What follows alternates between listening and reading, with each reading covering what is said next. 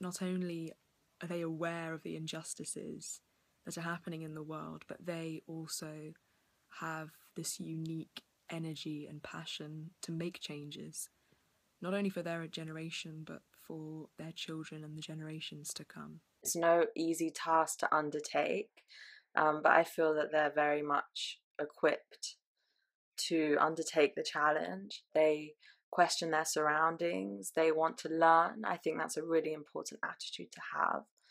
And finally, they are the future, and their efforts and actions will affect future generations to come. Because we're 50% of the population, and that isn't going to change anytime soon. We deserve to have a say and control about our own futures, and express our beliefs if we feel that something isn't right and should be changed.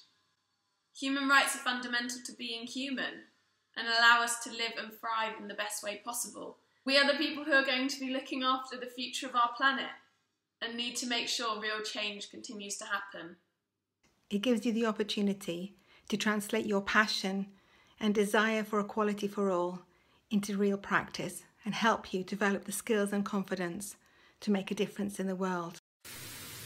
What a fantastic opportunity for a number of young women to learn about the United Nations Sustainable Development Goals and to put this wonderful information into practice via learning about presentation skills, events organising, and passing these important messages on to young women who can get really active in fighting for the rights of women and girls. With huge thanks to Rosa for the funding to make this possible, and to Gemma, who is coordinating it for us. Thank you ever so much.